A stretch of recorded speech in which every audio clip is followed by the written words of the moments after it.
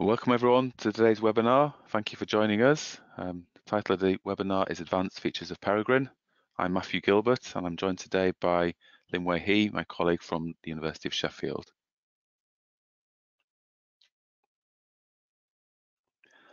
In terms of the running order, we're going to look at a number of different areas of interest, so extended layout optimization methods, advanced Peregrine features, and we're also going to preview some forthcoming features in the next version of the Peregrine plugin. If you've got any questions during the course of the event, please use the question box in GoToWebinar and we'll pick them up at the end. Webinar today is brought to you by ICARE, the Integrated Civil and Infrastructure Research Centre. I've picked out a couple of parts from the vision and mission statement that are relevant to today's topic. So resource efficiency and the introduction of technologies capable of delivering step change in the design of physical infrastructure. Hopefully, those of you who are joining us today are aware of Peregrine.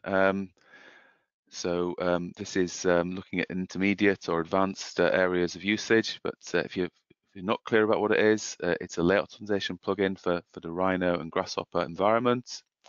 Allows rapid identification of structurally efficient concepts. Developed during a couple of projects, one UK government funded project where you can find more information on from the BuildOpt website shown on screen, buildopt.org.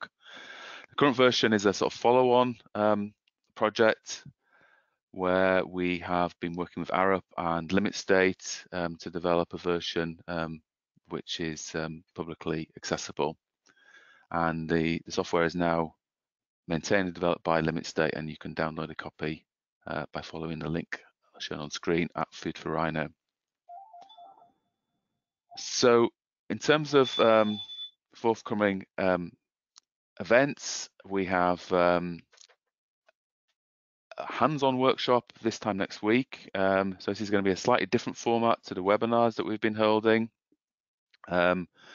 We will use a collaborative environment to allow both us to present some material as we are now, but also breakout rooms where you'll be able to get hopefully one-to-one assistance. So the first one is a sort of introductory one, that's next week, and then in early September we will have an advanced usage workshop where there'll be an opportunity to hopefully try some of the new features that we'll be outlining during this particular webinar. If you want to register, then join. Registration links are accessible via buildopt.org if you follow that link. Okay, so done a bit of housekeeping now. Let's move on now to look at the some of the methods that we might want to apply if we are going to apply layout optimization in practice. So extended layout optimization methods. If we start off by thinking about what we get from a basic layout optimization formulation and what drawbacks those solutions have, then I think that's a useful place to start. The key thing is that a basic layout optimization is likely to give rise to impractical solutions. And we've got a solution shown on screen here, actually derived using the layout web app, which is publicly accessible. And you can see a variety of issues. One is that we have lots of elements and joints which would be difficult, if not possible, to fabricate depending on the process. We might have some slender or thin elements that are prone to buckling and compression. In this particular case, we've also got an element which is in unstable equilibrium. This is a pin jointed truss, so clearly that blue element near the top of the screen is potentially liable to fall over. Interestingly, we've got another element, a twin at the bottom, where we have a scenario where it's stable equilibrium because that member is in tension. And one thing to point out, I guess, before we go any further, is that the outputs from any optimization are largely a function of the input. So we haven't said in the definition of this problem anything about the propensity for a member in compression to buckle. We haven't said anything about the differences between, for example, the blue bar at the top and the red bar at the top. As far as the algorithm is concerned, it's looking for equilibrium. It doesn't know the difference between stable equilibrium and unstable equilibrium. And that's something that you need to bear in mind whenever you're using optimization. You need to make sure that the inputs are sufficient to properly prescribe your problem. Now, how do we do that? How do we extend the formulation so we can actually add in some practical scenarios? And the practical scenarios could be to do with ensuring that the solutions are simple, or it could be to ensure that they, for example, are stable against buckling instability. Well, in the community, for many years, there's been a focus on the first of the methods you can see on screen. So using meta-heuristic methods, such as genetic algorithms. What you can do with these methods is you can add a huge amount of complexity to the problem formulation. So it's really useful in that respect. However, the downside is that you are very likely to obtain only a locally optimal solution. So if, for example, you're minimizing the volume, you're going to be some distance away, so you're going to have a larger volume, a higher volume than the globally optimal solution. You don't actually know how much higher you're going to be, which is a major drawback. And in many cases, because of computational expense, that gap is often going to be quite large. So in the work that we have been undertaking as part of the Build-Up project, and certainly what we're going to be describing today, is an alternative two-step approach, sometimes called a global local approach. And what we do is, first of all, solve a linear relaxation. So we get to the bottom of this valley. We've relaxed some of the constraints, so we don't have all the complexity that we would see in the real world. But then we move from that globally optimal relaxed solution to a nearby local optimal using a second step. So that's the approach that we have been using. The first step, how do we get that globally optimal initial solution? We use numerical layout optimization using a method that's been around for more than 50 years. And big benefit of that is that we can get a solution really quickly. And also, as I've just intimated, the solution acts as a very useful benchmark against which other solutions can be judged. So the gap between this solution and the other solutions is going to be measurable from now on. In terms of the mathematics, it says advanced in the title of the webinar, so I'm feeling able to show an equation or two. It's actually really simple. We're minimizing the volume of material in the truss in the basic formulation. And what is volume? It's the sum of the lengths times the areas of all the members in the truss. The main constraint here is an equilibrium constraint. We're basically looking for equilibrium between the applied nodal forces and the internal forces in the members or bars. And then finally, we have stress constraints that you can see on screen, and also finally a non-negativity constraint. So the area's got to be positive. So the variables in this problem formulation are the internal bar forces and the cross-sectional areas. If we have multiple load cases, and I was asked about this in the webinar last week, then it's a really small change to this formulation. All we now have is, instead of a series of internal bar forces that are unique, we actually have, for every load case for a physical bar, you have two possible forces, one for load case 1 and the other for load case 2 if we've got two load cases. And similarly, external forces, clearly load case 1 we might have a given force at a particular node, load case 2 we might have another force. So formulation is really simple, even if we have multiple load cases. However, it's worth bearing in mind this formulation assumes effectively that the behavior of the members is plastic, so that you can have ductile yielding of the material. So it's not suitable if you are wanting to optimize, for example, a structure formed from a brittle material. If you want more information about the formulation, then there's a reference shown on screen at the bottom. So first of all, we find these linear solutions using linear programming, so use layout optimization. We then want to move to a more practically useful solution. So we've got step 2, where we are going to rationalize the solution using geometry optimization, and we talked about this last time. So we move or merge the joints to improve the solution. We can then, if we want, simplify the solution either manually or automatically, for example, reducing the number of members or joints.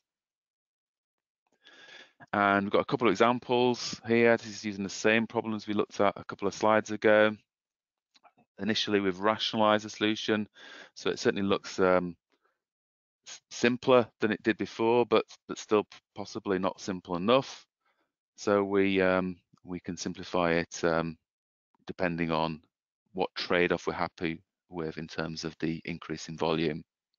And again, these two solutions were obtained using the web app available at layopt.com. However, you can see that some of the intrinsic problems in the solution haven't been tackled.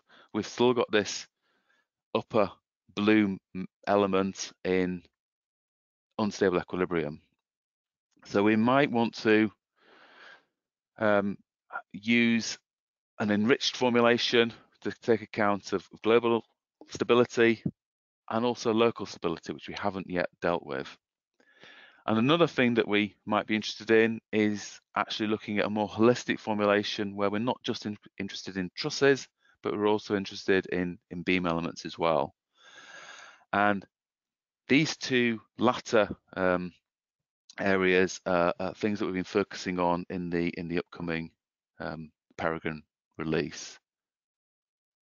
So just very, very briefly, just revisit the equations. So if we've got local buckling, then we end up with a non-linear constraint. We don't simply have a nice simple stress constraint where we've got a fixed value of limiting stress in tension and compression. We've got this non-linear constraint. For global stability, we also have a linear buckling constraint and a desired stability load factor, and a couple of references there that point you to papers which cover those areas. But Linwei will demonstrate some of the outcomes from implementing these formulations in his slides a little bit later on in today's webinar. And then the last thing that I'm going to just briefly introduce before I hand over to Linwei is a slide to talk you through grillage layout optimization. So truss layout optimization we've looked at in the last few slides. Potentially we can use almost exactly the same mathematical formulation to optimize grillages. And so these could be floor plates in a building where now we are actually identifying where the best place to put beams is. So instead of truss bars, these are beams. Using grillage formulation, you know what your allowable depth is, and you simply adjust the widths of the beam in order to find the minimum volume solution. And potentially, we can combine the truss optimization and the grillage optimization to provide a holistic building design. And Linwei will give you a little example or two of how that can be achieved.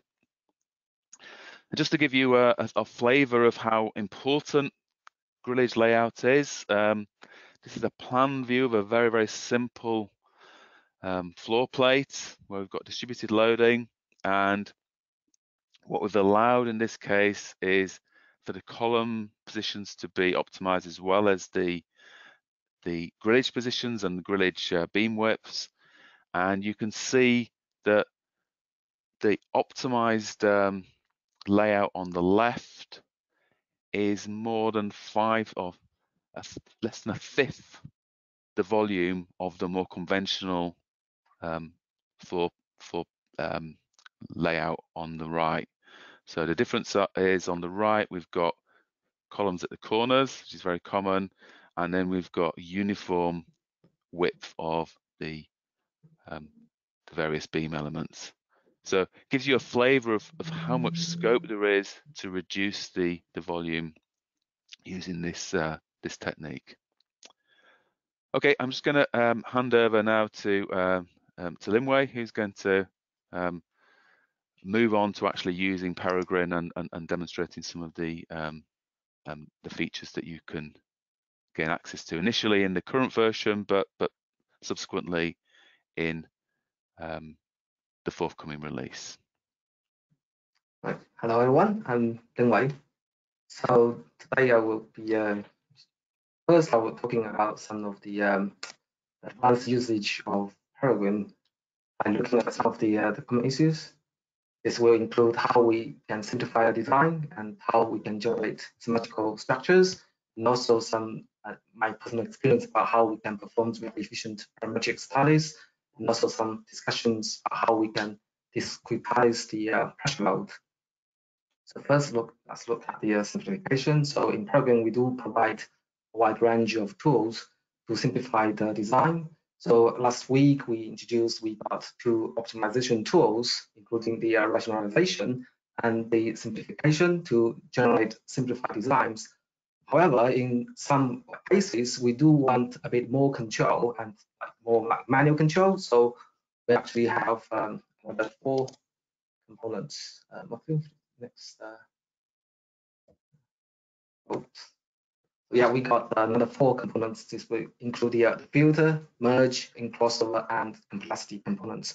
They will actually provide some manual intervention tools for us to further simplify the structures with a bit more control by ourselves. So all of the designs of the components are very similar. So instead of solving an optimization problem, in these components, we directly remove structural elements. So as a result, as you might know that our structure might no longer be valid, truss structures and the equilibrium condition at the joints might not be satisfied. So we might need to convert all the some of the truss members to beams to satisfy the equilibrium condition at joints. And we know the beams are less efficient than trusses. So we normally use the geometry optimization to minimize the bending moment. And in many cases, the bending elements will then be converted back to truss elements. So the structural efficiency is again increased. So here I would like to show a very, very simple example to see how we can use the tools. Assume we have this problem and we would like to filter some of the tiny elements there. So if we select the element and change the control of the element, in this case, it will be the filter threshold. You can actually preview all the small members. And then if you enable the component, it will directly remove all the members. And then the rationalization tool will rationalize it and remove all the elements. And you can see the outcome structure becomes simplified again. So next, I would be talking about the symmetrical designs. And instead of directly talking about how we solve the problem, I do want to explain why our optimization methods do not always generate a symmetrical structure. So here I show a very simple linear optimization problem. And in many cases, the optimal value is a line instead of a point. That means any point on this line is equally optimal. Assume we have one point in the symmetrical design. However, our optimization algorithm does not know that. It will hit any point on this line and will converge. So it is quite challenging for the optimization to find a symmetrical design. And if the problem becomes more complex, for example, if we're solving a non-convex nonlinear optimization problem and it becomes more obvious, so sometimes the symmetrical design is not optimal. So the optimization algorithm will push the node either towards the left or to the right. However, either way, it will not create a symmetrical structure. So that are those are the problems why we can't always guarantee a symmetrical design. So how can we generate symmetrical designs? So here I provide two tips. So one is to use directional support to create some symmetrical conditions for your design. Then you can basically mirror it in Grasshopper and you have a symmetrical design. So for the 2D designs, you can use directional support. And for 3D designs, you can actually add a normal support to the plane. So you can create a nice symmetrical design problem. And another tip is to use a symmetrical nodal grid. So if the nodes are not symmetrical, then you're not very likely to get a symmetrical solution. So in that case, normally we need to provide a symmetrical nodal grid. In case that the auto-generated nodes are not symmetrical, we can actually create our own nodal grids and supply those nodes to the solver via the user nodes input. So these two options might help us to generate symmetrical designs.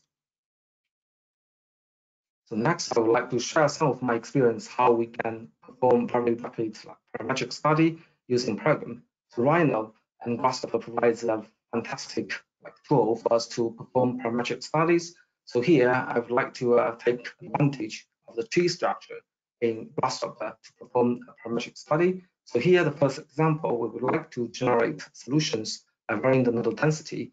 And here you can see the workflow is quite simple, and we can very rapidly generate lots of solutions on the right. So I will explain the workflow in more details. So first, you need to create a range of values, which in this case will be the different nodal density we would like to investigate. And then in the design domain, we need to graft the values into the nodal division input, which actually we will create a tree structure in Grasshopper. So the tree will contain many leaves, and each data leaf is a single case, and they will be processed by Peregrine separately. That means Peregrine will run these problems separately, then will generate lots of solutions. Then before the solution viewer, we need to flatten the tree, then we collect all the solutions in the list. Then they will be processed by the solution viewer component. And of course, it will be quite handy for us to set some weight values to the structural efficiency and complexity, so we can sort the structures in the gallery. So this has many other usage. So here I'm showing a different example. So we can actually do the parametric study by varying the nodal locations and see how it affects the design. And here again, it's really a very similar idea. We have all the loaded points, and we graphed all the points, and it will create, in this case, 5 independent optimization problems for Peregrine, and it will basically process these and generate a gallery. However, we can do this in a slightly different way. And for example, if after we created all the locases, and we can actually flatten the tree, and this will actually collect all the locases, and they will be supplied as a multiple locase problem. So then we can have a very easy way to create problems with different locases. So that those examples actually are quite simple. It shows how we can take advantage of some Grasshopper data structures to create some very fascinating design problems very easily. So next is some discussions about how we can create or how we can discretize the UDL loading. So in Peregrine, the UDL is discretized as point nodes. So unfortunately, at the moment, the number of nodal divisions is not optimized. So users have to input the number of nodal divisions. although this is an ongoing research, at the moment we do have some alternative solution. So if we take advantage of the global and local optimization framework, we can actually try different node divisions in layout optimization, and then we can compare the results. So here I'm showing a very simple example. So we have a structure on the UDL load. And we know the more node divisions we have in UDL, we get better solutions. And first, we need to do a parametric study of UDL discretization. So here I put 4 potential node divisions for the UDL. And because we are actually comparing the benchmark solutions, so we need to use a relatively fine node grid. And then because we use a very fine node grid, you might imagine that we get very massive structures. However, that's not really what we use this for. And so we don't need to actually care about the practicality of the design, and we only need to solve the layout optimization to study the impacts of different node divisions. So here you can see if I use 5 UDL divisions, I got the structure which is only 1.6% heavier than the other one. The other one with 30 node divisions, which means the UDL division in this case might not be significant. So we can actually use a proper node division here. I'm using 5 node divisions, and then I can simplify the design and get a quite simple design. And also the low pass is quite clear in this case. So that is how we can decide how many node divisions we use for UDL in the current version of the Peregrine. So that's all the tips or some advanced usage and to solve some of the existing issues we found over the years. So next, I will basically spend some time explaining some of the forthcoming features in Peregrine. This will include the local and global stability and grillage optimization, and also the holistic building design optimization. So first, for local stability, we actually refer to overbuckling. So if the optimization problem is considered without overbuckling, we know we have a very nice convex optimization problem, and we have a global optimal solution readily to define using layout optimization. However, if we included overbuckling, then the problem becomes quite challenging to solve. And you can notice that there are several local optimal points which are very challenging. So in the current version of Peregrine, we do have an approach to solve the overbuckling, which is basically we keep the layout and we scale all the members. However, we found that we only find one local optimal, and this is not necessarily the best one. And in some cases, the gap to the global optimal is quite large. So this is not satisfactory. So in our new version, we actually put a new algorithm which will explore more local optimals in the design space, and we will actually increase the likelihood we can find better solutions. So this is, of course, a heuristic approach. So there's no guarantee that we will always get the best solution. However, we do know the gap to the relaxed global optimal. So in cases we get a solution, and if the gap is not very large, then we can accept the solution and proceed with other tools. And of course, this tool is designed for generating practical solutions. And so it's not ideal to generate benchmark solutions using very dense node grid, and it's not designed to do that. And in order to use this new feature, we can first, of course, we need to enable overbuckling, and this is enabled in the problem specification component. Then this new option can be enabled in the solver option. And of course, this is a preview version, and maybe later we will change the positions and settings, but this is showing how we can do it. So here is one very simple example. Again, we have a plate loaded with UDL, and you can see the structure has so many long and slender compressive members, which are prone to buckle. So if we enable our new algorithm by adding the overbuckling constraint into the problem, and you can see first it will solve the layout optimization, then we'll try to explore local optimals around the optimal point and trying to find the best solution. So once we solve that, the best solution among them will be processed further, like be rationalized and simplified. Then we get a structure which will contain some branch-like structures which are better for overlap buckling. Next is the global stability. So global stability is basically an eigenvalue optimization problem. So we need to solve a semi-definite programming problem. And unfortunately, this problem is very, very expensive to solve and much more expensive than the linear programming. And at the moment, we haven't implemented geometry optimization in the SDP problem, although the relevant research has already been done and published. So we might include this in a future version. And because of this limitation, this step is actually a final step, which means the solution after the SDP problem will not be processed further in Peregrine, which means the solution cannot be simplified or rationalized further. And because of this, we actually designed two use scenarios. So first, you can incorporate global stability in layout optimization, and this will lead to a complex optimization problem. Again, we will identify the global optimal, and it is very expensive to solve. So it is recommended that we only use this approach for problems where the structural layouts are likely to be determined primarily by global stability. However, as far as I know, most of the common structures in real life are not primarily determined by global stability.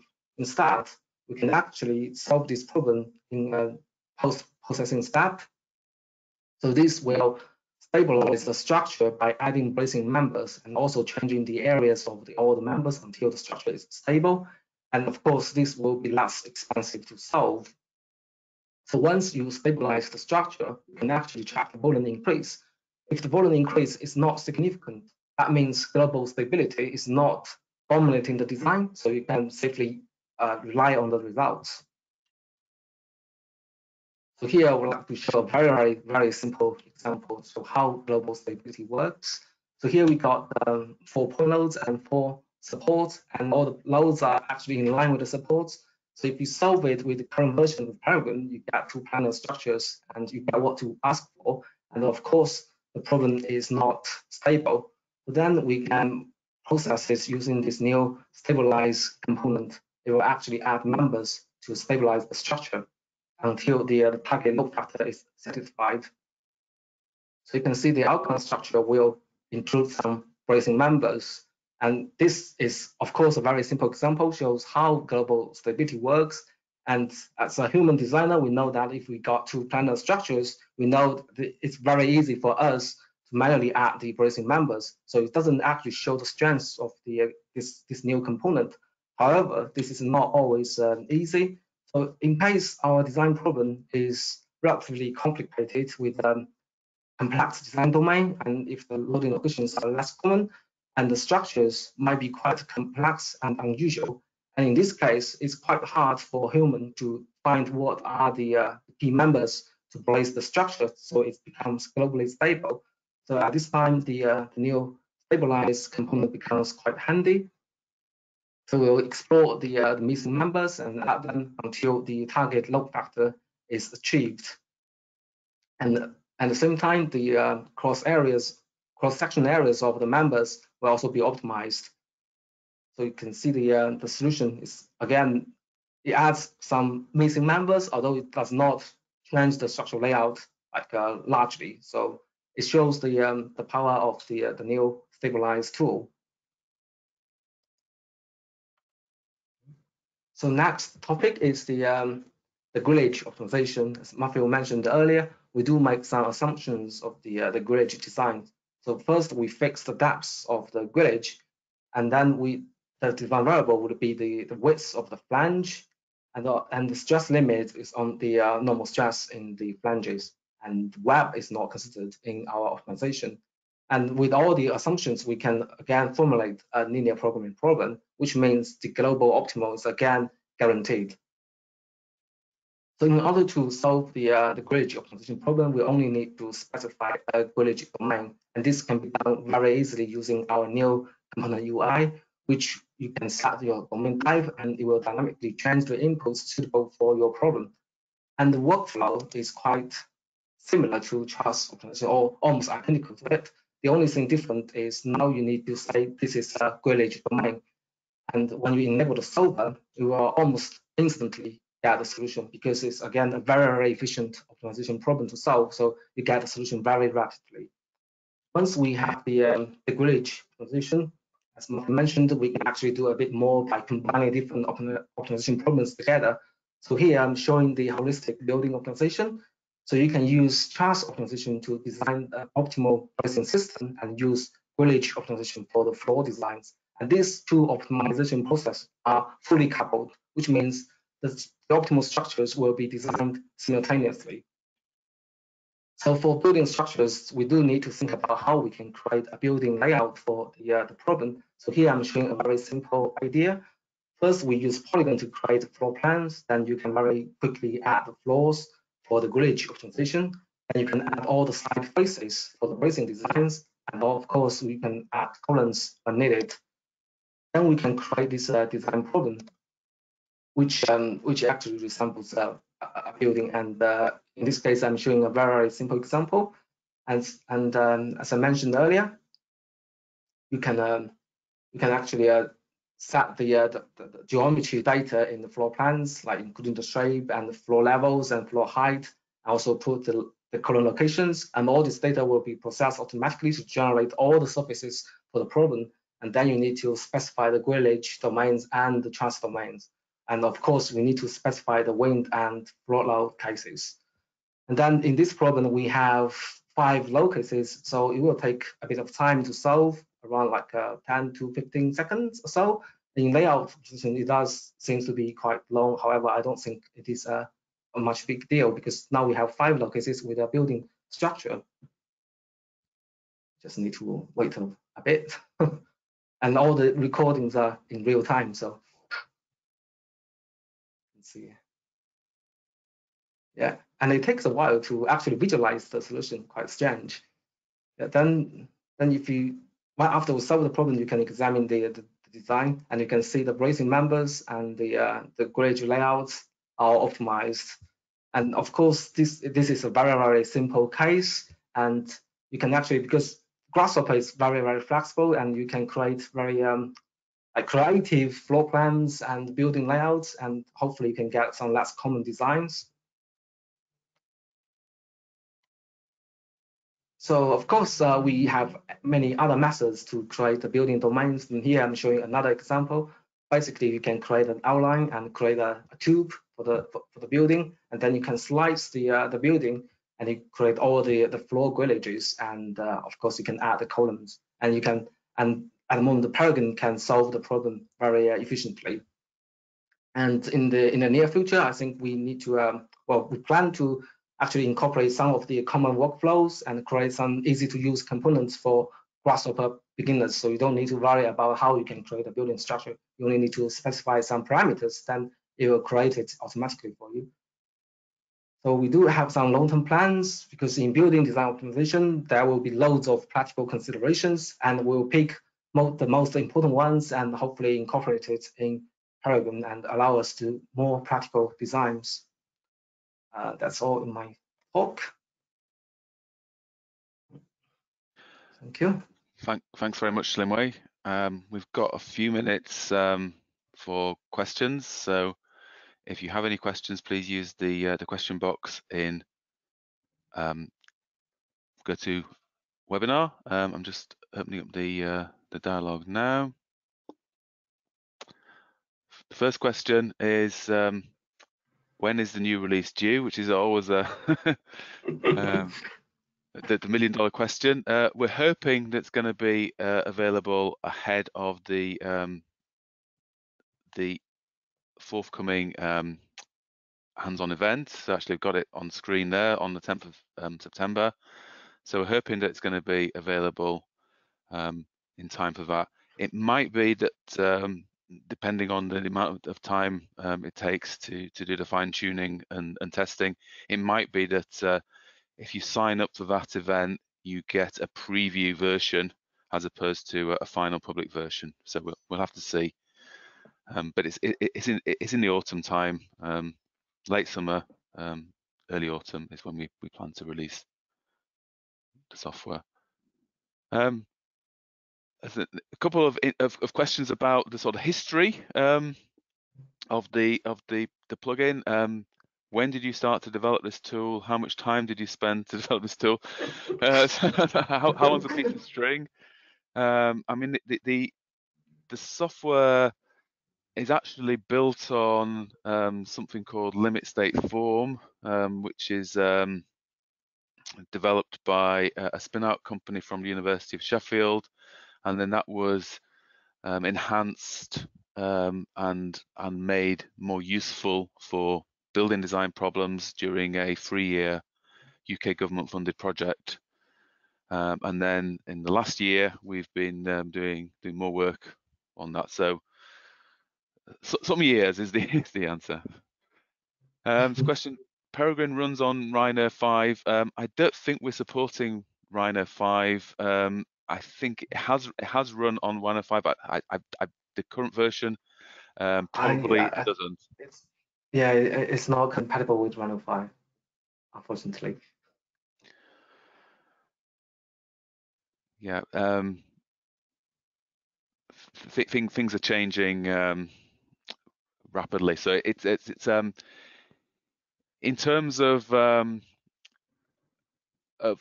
developer effort, we would rather spend the time on developing new features than on maintaining backward compatibility with old versions of Rhino, for example. So it's unlikely to be coming in the future either. Is it meant to remain free, or will you require yearly subscription licenses? So, good question.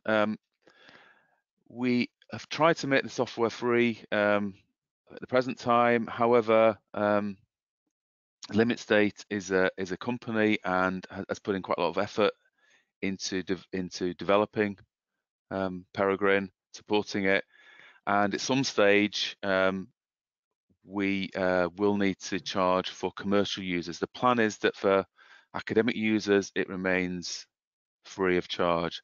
Limit State, the company, has a number of products available, mostly for analysis rather than design, and all those products are free for academic use.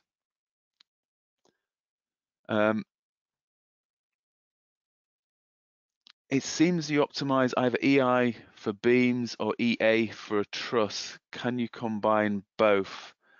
It's a good question. In a sense, in the formulation, they are, but it's kind of hidden. Do you want to say anything about that, Linwei? Yeah, it's actually an intermediate stage because we know the beams are less efficient. So once we have a beam structure, then we actually do the geometry optimization. And when the nodes are moved to sometimes in optimal locations, then you convert it to a truss again. So that step is sort of hidden. Yeah, it may be exposed more in the future, I guess, Linwei? Yeah, maybe. But, we'll see. Okay, I think we're running out of time. I'll see if I can pick up a last question or so. To what extent do you think optimization can be helpful in applying the strut and tie method in concrete structures? It has been used by a number of workers for a number of years for concrete structures. You can go to layout.com and put in dimensions. What it doesn't do at the moment, and there's no immediate plans to, is take account of the particular practical issues associated with RC. So it's more a sort of a qualitative human aid rather than an automated method for that particular purpose. Okay, I've got some more questions. I'll try and pick those up by email after the event, but we've run out of time, I'm afraid. So thanks very much, everyone, for joining us. Final reminder also of the hands-on events that are coming in July and September, so there is still time to sign up for those. So thank you very much, and I'll see hopefully many of you in a week's time. Thank you and goodbye. Bye.